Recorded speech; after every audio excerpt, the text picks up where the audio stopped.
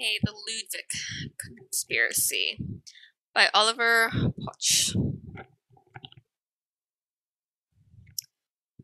Okay, so if you like your mystery, historical fiction kind of thing, this is a book to look into.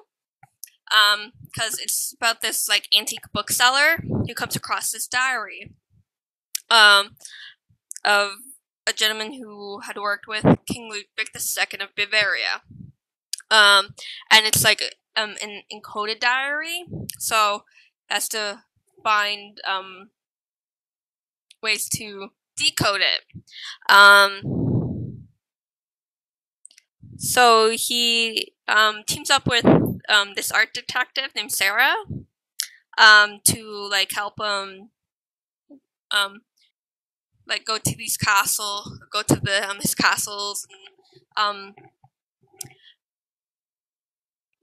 to break this mystery. And like it's more than just them trying to decode this mystery. Like at the start, he is framed for this murder, and he's got this Lancelot character and this king that are after him, after not just the diary more than him, and he's got like other people trying to get to him, more of the diary than to him, but he's risking a lot.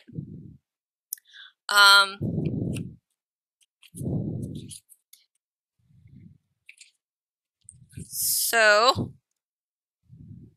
I like the quote that he has in here. It's by Voltaire. History is the lie that is commonly agreed upon. So this quote kind of goes into the whole story of the mystery and secrecy of Ludwig and what he kind of shows. Because like if you debunk the mystery and secrets, it's not going to be as attractive once you know the truth. So there's a map of the castles where they are in Bavaria. Map of Linderhof.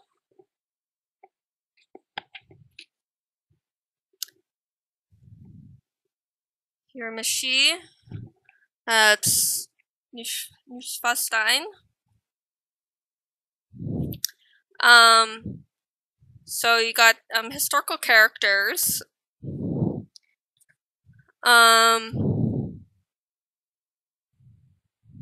He's got a few introductory words. Ending in that is the official version of the night the days and night leading up to his death.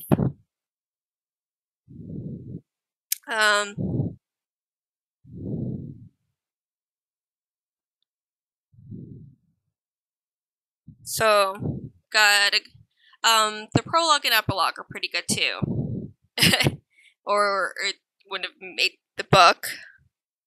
The Crowd Men make an appearance. Those are the other people that I mentioned earlier.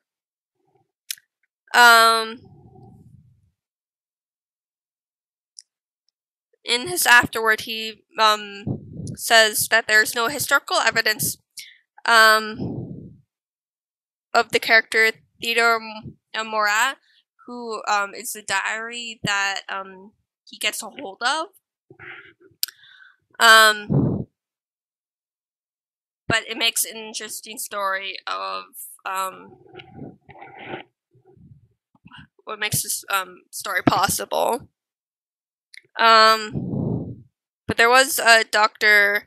Max Schließ von Lowenfield. He was indeed personal physician to the king, and according to art historian Wickman, wrote a diary in which he described the murder of Ludwig II. So, by having it as a person below the doctor makes it a little more interesting.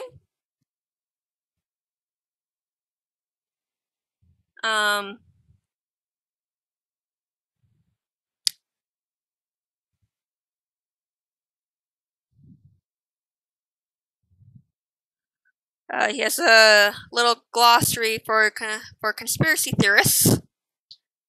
So,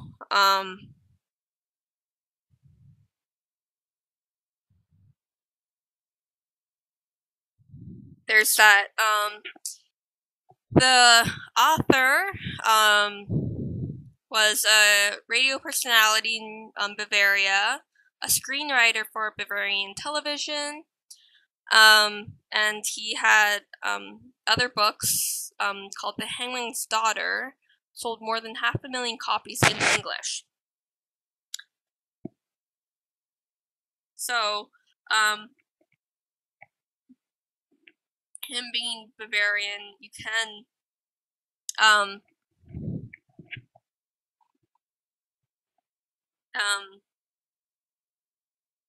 see some points where I can say, maybe he's not leaning in this direction, but he is saying that, like, as you can see in the beginning,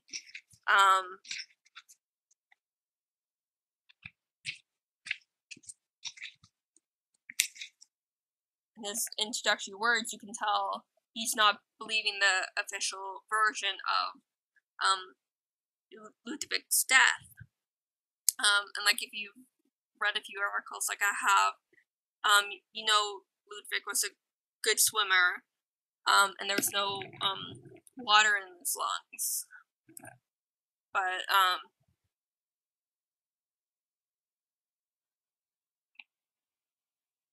that is the official version that is set by his family, that he did commit suicide in the lake.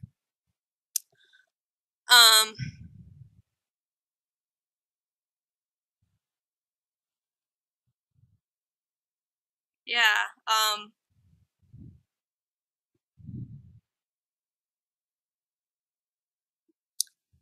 So,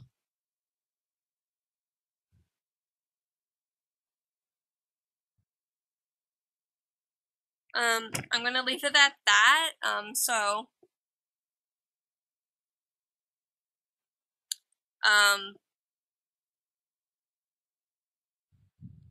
The Ludwig Conspiracy, a novel by Oliver Koch.